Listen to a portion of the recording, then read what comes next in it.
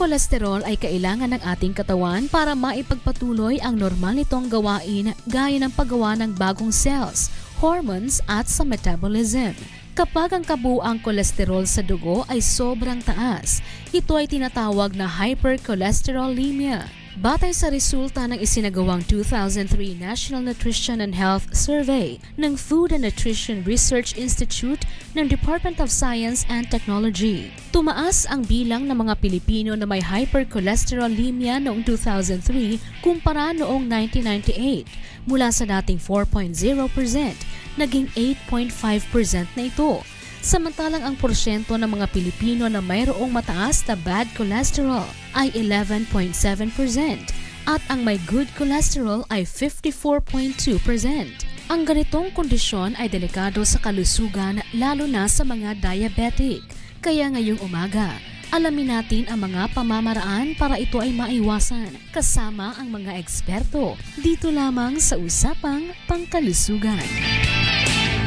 Ayan nga po ating magiging talakayan ngayong umaga. Sarap talaga ng mga pagkain, ano? Kaya lang nakakapagpataas ng kolesterol po natin. Ang ating topic ngayong umaga, hypercholesterolemia. Ayan, kasama natin sa pong magaling na cardiologist. Walang iba. Nakasama na natin before, Dr. Allan Romero. Good morning, Doc. And welcome once again sa Good Morning. Good morning, Miss Lynn. At nice to be back. Ayan, tinry kong sabihin yung natin topic. Ang hirap, hypercholesterolemia. Ano po ang ibig sabihin niyan, Doc? Well, para sa ating mga nanonood, hypercholesterolemia ay ang pagtaas sa dugo, sa level ng dugo ng mga cholesterol. That's simple, no? Pag hypercholesterolemia, ang technical definition, kapag mineasure mo, it's more than 200 milligrams per deciliter. Sa normal laboratory. Okay, yan po pagka magpapalaboratory ka na. Yes. Pero kasi yung pagkakaroon po ng high blood pressure, at least nagbibigay siya ng signal or sign na medyo tumataas yung presyon ng dugo mo. Di ba sinasabi nila, nahihilo ka, sumasakit ang batok mo and all that. Pagka po itong sakit na ito na tumataas yung cholesterol level mo sa dugo, di ba basically yan ang nangyayari, doctor. Meron bang simptomas itong mararamdaman yung mga kababayan natin once na tumaas? Well, basically, wala naman talagang direct relationship yung pagtaas ng blood pressure sa pagtaas ng cholesterol. Maaaring may hypertension ka or high blood pressure at normal ang cholesterol mo. Pwede rin namang normal lang ang blood pressure mo pero mataas ang cholesterol mo. And with regards to symptoms, usually makikita natin parang warning na. Pwedeng mabigat na yung pakiramdam or yung iba nagkakaroon ng transient stroke or naninikip ang dibdib, which is the sequelae kapag hindi mo na-control yung cholesterol. Pwede kang magkaroon ng tinatawag na heart disease, sakit sa puso. So, isa rin palang nakakatakot na sakit yan, Dok. At ang nakaka-alarma, tumaas nga po ng halos kalahati yung dami ng nagkakaroon po ng ganitong karamdaman dito sa Pilipinas mula sa 4% naging 8.5%. So, alamin na natin this time, pinakita kanina masasarap na pagkain, mga lechong kawali, mga pansit. Yan po ba ang dahilan ng pagtaas ng cholesterol sa ating mga dugo? Yes, that's one. Kasi basically, dalawa ang pinagmumulan yan. Yung katawan natin gumagawa ng sariling cholesterol. Kasi kailangan ng katawan ng cholesterol sa ating mga cellula, sa cells, no? Nagpo-produce na ng katawan natin. At yung pangalawa, yung nakukuha sa diet. Kaya kailangan may balance itong dalawang to. Pag nasira yung balance niyan, ayan na, mag-accumulate na yan sa dugo. Kaya ang pupuntahan yan, magdideposit sa mga ugat natin, maaring ugat sa puso, yung sa coronary arteries or sa malaking ugat, carotid arteries, papunta sa brain, maaring mauwi sa stroke or heart attack.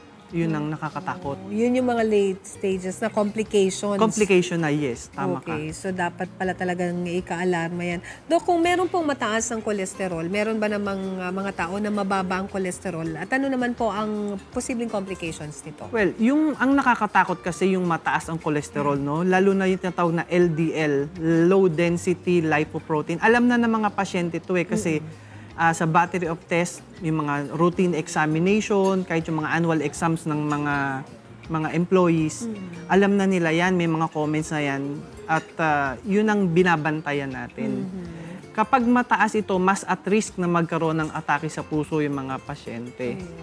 Yun namang sobrang baba, actually, wala naman tayong nakikita sa mga scientific studies na masamang epekto nito. Actually, ang principle nila ngayon is the lower, the better. Okay. Yes. At sino ang at risk na magkaroon itong ganitong sakit? May specific age limit ba yan wherein nakikita nyo usually or most commonly doon nyo nakikita ang pagkakaroon ng sakit? Ngayon kasi yung sinusunod nating guidelines formulated by the American College of Cardiology, American Heart, which is adopted by our own American Heart Association, yung 2013 guidelines, may 4 na grupo na nangangailangan na talagang maggamot para sa cholesterol. Anybody who is 21 years old and above, Okay. Pasok. na number 1, nagkaroon na ng heart attack, na stroke, Okay.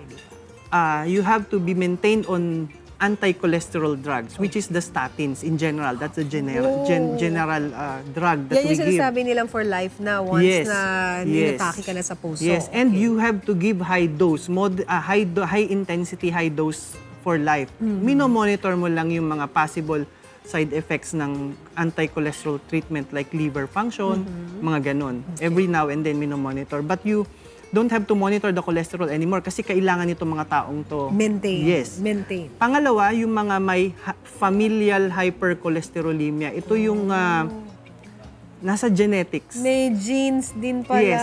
Okay, nakukuha rin sa genes. Sabi ko sa'yo, meron ang katawan nagpo-produce ng sariling cholesterol. Sila, hindi makontrol. Yung meron sobrang imbalance, yung production very, very high. More than 2-3 times the normal production.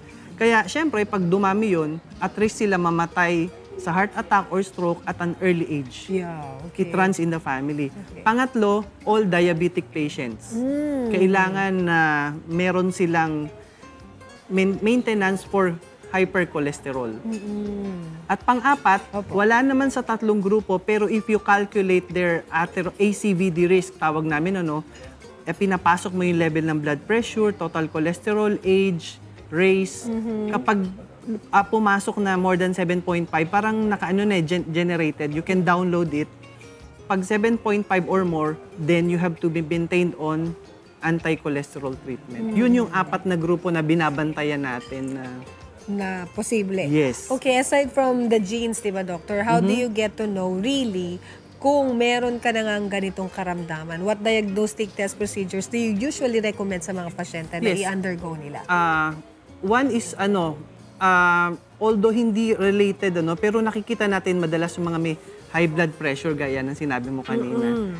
Sila, when you have their test on cholesterol, makikita mo na ang tataas. Taas na rin. Yes. Yung level ng cholesterol, total, good, bad, kasi yun titing natin and the triglycerides, yung 4 na yun. And even the VLDL. These are technical terms, pero yun ang tinitingnan natin na level sa mga pasyente. So, pagpapacheck ng dugo. Yes, Yun ang pagpapacheck number 1. ng dugo. Okay, at ang treatment naman po, para hindi naman matakot yung mga kababayan natin magpacheck, baka kala kasi nila wala namang gamutan. What kind of treatment procedures do you First of all, lifestyle. Lifestyle. Yung kinakain natin, usapan natin kanina, lechon kawali, talagang sila yun Sila Actually, talaga. Mga lechon. From my mentor, para madaling tandaan daw yung LDL, isipin mo lechon de leche, di ba? Sinabi na natin dati yan. Yun ang binabantayan natin, Pangalawa, iwasan natin yung mga pagkain na yun. Pangalawa, yung stressful living condition, tapos hindi ka natutulog ng tama, tapos smoking, kasi nicotine can add up to the pag-accumulate ng cholesterol.